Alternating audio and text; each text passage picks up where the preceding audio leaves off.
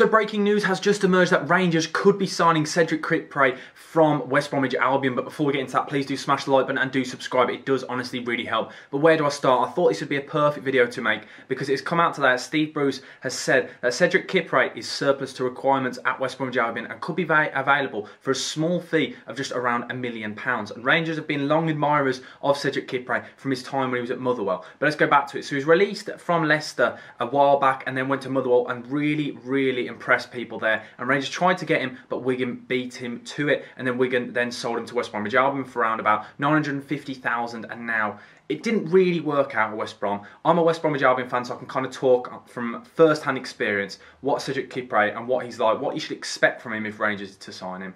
He's 6'4", he's big, he's fast. He's probably the only thing I think. The one thing I always question with Cedric Kipre is he's quite an orthodox defender. He makes occasional couple of rash decisions in every single game.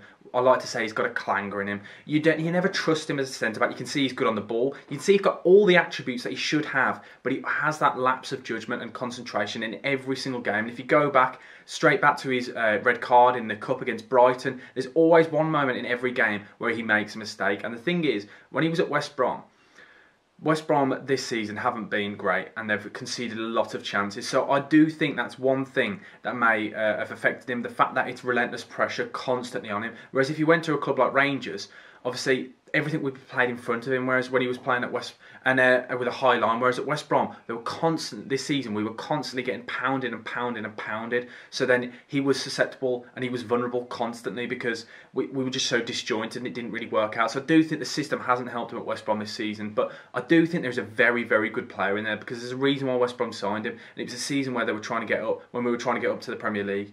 It was a big time for West Brom under Bilic. It didn't really work out, but because he hasn't really suited the systems we played. We played at 3 at the back, and he doesn't really suit that. He's suited to a 4 at the back. He's 6'4". As I said, he's very strong. He is good on the ball. He is stronger right-footed, but he can use both feet, and he can distribute quite well. And the one thing he does extremely well is he likes to drive with the ball.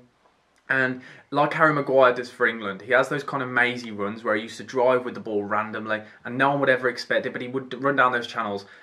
And he would bomb on forward, and he's a very good player, and I do think he'd be a great addition to Rangers. I don't think he would be in the starting 11. I don't think he's on Goldson's level, because I can see people saying it's Goldson 2.0 across Twitter and other reports, but I personally don't think he's on that level. I do think he's a good centre-back and he's a good player as a squad player, but I don't think you'd expect him to break into that first team and really set the world to light. But for £1 million, he's a very good signing. A player that played for Ivory Coast under 23s, and he's played in the Championship for many seasons now. So you can tell he's definitely a very good player. But is he ready to make that step up? Because it is a big jump. I know a lot of people slam the Scottish League and say it's simply not good enough, but it's not just the Scottish League. The Scottish League is difficult as it is, but he's not only got to do that, he's then got to go to a high pressure team and play in the Europa League, and especially after last season, obviously Rangers getting to the final. So it's a big jump for Kipre. Do I think he can do it? I personally do think he can. I think he's been unlucky with management changes because he's never really been given a chance. And as soon as he did start to get a chance under Valérien Ismaël was sacked. So he's never really been given a full-on chance to get a bit of momentum in the side. So I do think he'd be a good signing. It's a shame to see him go from the Albion because as a player I do quite like. But I do think Rangers, he would be a great addition for only £1 million. So let me know what you think in the comment section below. Does this mean that Bassi is going? You will have to let me know in the comment section below. Are you happening with Kipre as a signing for around £1 million? Let me know, and if you haven't already, please do smash the like button and do subscribe. It honestly helps more than you can imagine.